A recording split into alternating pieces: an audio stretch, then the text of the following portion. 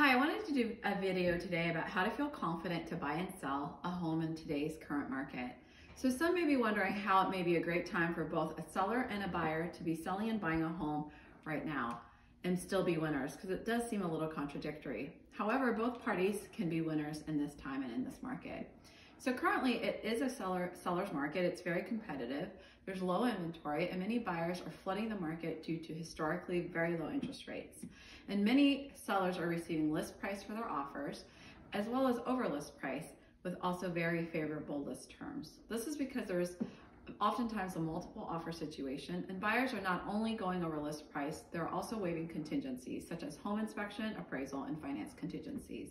This can give sellers a great peace of mind throughout the selling process and feel confident that the sale will actually go through and the buyers won't void the contract. And if the buyers did void, they would at least get the buyer's earnest money deposit.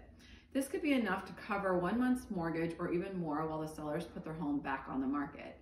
Sellers will also feel solid in that the contract price is the price they will actually receive for their home sale. This is because if people are waiving home inspection, they can't void the contract based on their home inspection contingency, but also the buyers cannot ask for any repairs or seller credit, which will eventually affect their bottom line.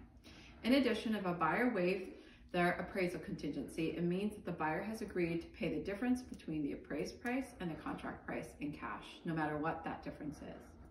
So what about the buyers? So even though it is a seller's market, it's also a great winning situation for buyers. And this is because of the very low interest rates. Many buyers are timid at times to purchase a home for fear of a decline in home prices.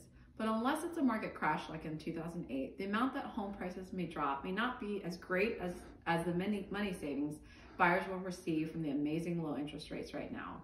Plus, DC is such a great recession-proof area due to its proximity to the government, many government consulting companies here, and the tech and data jobs such as Amazon, Microsoft, Google, and Facebook that keep coming into this area, and jobs drive housing. So not as much to fear. We also have to keep in mind that getting a low interest rate throughout the loan is through the lifetime of the loan. So 30 to 15 years for fixed rates, and that's a really long time. So for example, just dropping 3/4 of an interest rate could be saving over $300 in your monthly mortgage. Some buyers ask me if they should buy and wait till next year. And usually I say, make decisions on what you know now, not what may or may not happen in the future, since no one has a crystal ball. The other thought is if maybe after the COVID vaccine, sometimes things can change. The market's rates could go up. If home prices go down, interest rates could go up and offset any potential gains. It's all relative. Maybe you pay a higher price tag now with a lower interest rate, or maybe you pay a lower price tag now, but with a higher interest rate. But I still think that what affects you most personally, which is your mortgage, is what you should make your decision based on.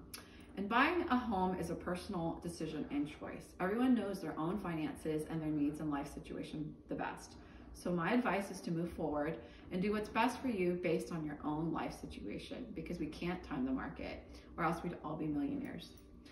To discuss the market as well as how to best win in this current situation, in this current market, whether you're a buyer or seller, please contact me at www.communitygroupsells.com. Thank you.